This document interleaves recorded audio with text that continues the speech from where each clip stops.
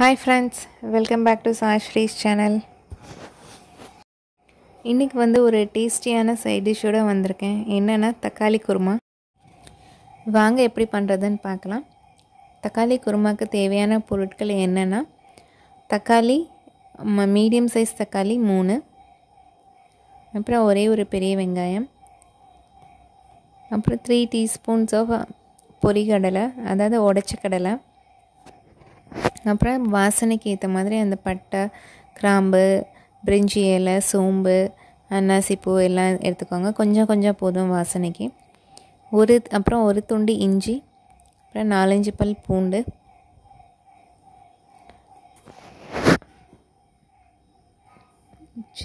சின்ன வெங்காயம் ஒரு 7-8 எடுத்துக்கோங்க. அப்புறம் ஒரே ஒரு பச்சை மிளகாய், அப்புறம் நம்ம காரத்துக்கு ஏற்ற மாதிரி காரத்தூள், மஞ்சத்தூள், அது காஷ்மீரி ரெட் சில்லி பவுடர் எடுத்திருக்கேன். கரம் மசாலா தனியாக தேவையில்லை. தேங்காய், கொஞ்சமாக தேங்காய் போதும்.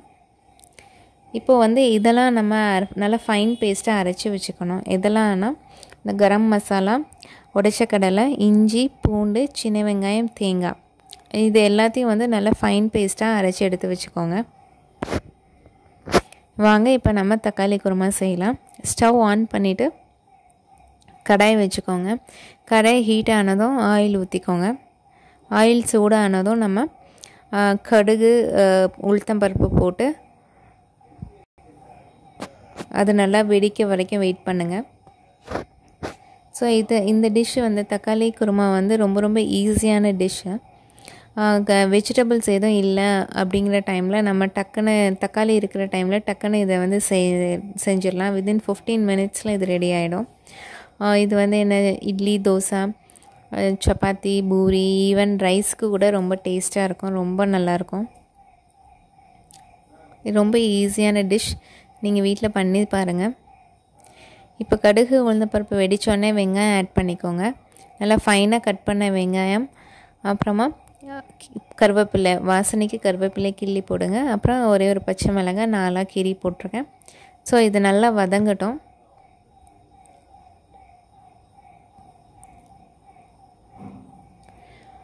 இப்போ ஃபைனாக கட் பண்ணி வச்சுருக்கிற தக்காளி ஆட் பண்ணிக்கோங்க.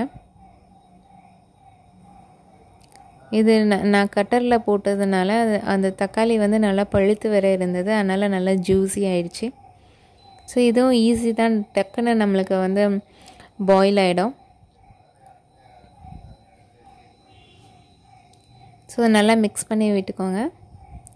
தண்ணி இப்போ ஆட் பண்ண வேண்டாம். ஸோ தக்காளியோட தண்ணியிலே அது வேகட்டும். பாருங்கள், நல்லா வெந்துடுச்சு. இப்போது நம்ம எடுத்து வச்சுருக்கிற 2 டீஸ்பூன்ஸ்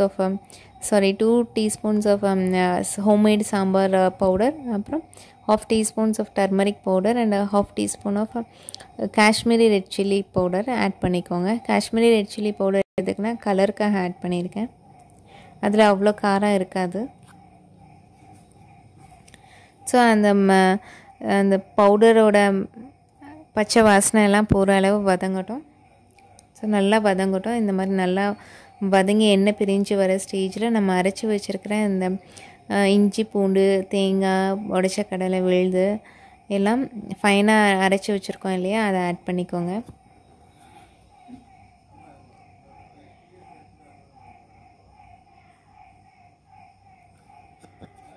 ஆட் பண்ணி ஒரு 4 to 5 மினிட்ஸ் கொதிக்க விடுங்க. அதுக்கு மேலே கொதிக்க வேணாம்.